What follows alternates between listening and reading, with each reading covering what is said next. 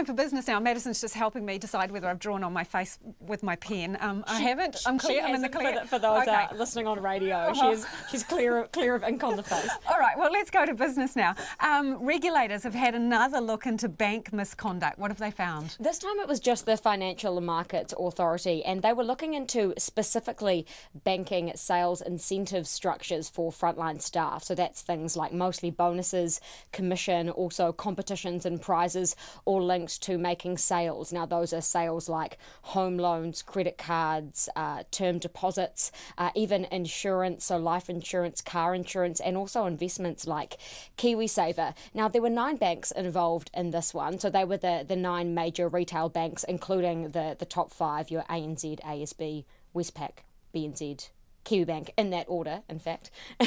and what the FMA did find within this was that staff and managers are certainly too sales focused, so that actually puts them at odds with customers' interests when they are selling those types of products and services to them. Meaning they're driven by their own financial gain rather than whether it's the best for the customer or not? Exactly, yeah, and typically the size of that financial gain on average for salespeople at banks is about $6,000 that they kind of have available to them on average to make per year.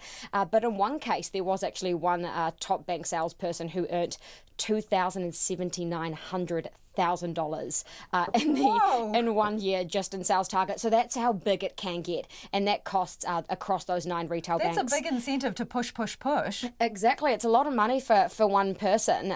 Obviously, we didn't get too much detail about what bank that was. The FMA didn't give too much away there. I did interview the head of regulation at the Financial Markets Authority today, Liam Mason, and I asked him if banks had ever missold products in regards to trying to achieve those sales incentives. Here's what he said.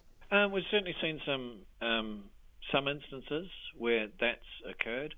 It wasn't the purpose of this exercise to go into files and phone records and the rest and look at particular instances. We're looking at the settings. What we see is those settings drive a much higher risk of poor customer outcomes. Why not go in and actually find out what this has resulted in for customers? Why play nice? So we have looked at individual cases when they come up. The reason that we took this thematic approach was because this is an issue that we see affecting the entire industry, and it's one that's received already quite a bit of attention overseas. So this was a chance really to take stock of what's going on over here. Is it high risk? We think it is. Does it need to change? We think it does. But you think banks already haven't gone far enough in putting these measures in place. So what makes you think that following this review, will you tell them to, I guess, just tighten up, that they will? I think that the societal expectations, if you like, around what banks should be delivering for customers have changed, have risen over time. Banks are recognising that, and that's why we're seeing some changes already underway.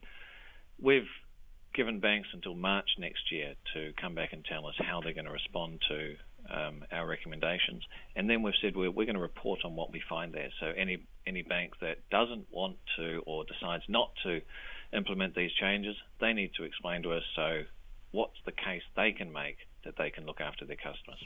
That's Liam Mason, the head of regulation at the Financial Markets Authority, that I interviewed today about their bank incentive structure report.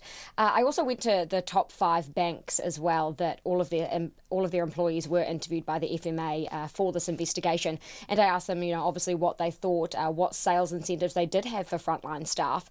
The Big 4 told me that they'd actually already got rid of them earlier this year, but obviously, as Liam mentioned there, they don't think banks have gone far enough with what they've already done. The only one out of the top 5 who hasn't is Kiwibank. So really? They're obviously state-owned, so it seems like the government is giving 2 sides of the story here. One regulator on one side telling all banks to get rid of sales incentives, but then the state-owned bank hasn't done that. But I did speak to them today, and they said, quote, "We are working on it."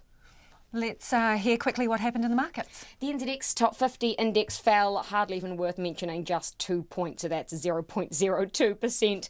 So we're closing tonight at 8,825 points. The New Zealand dollar still definitely buying stronger, so that's buying at 67.8 US cents. This morning it was above 68 US cents. We haven't seen that since about July.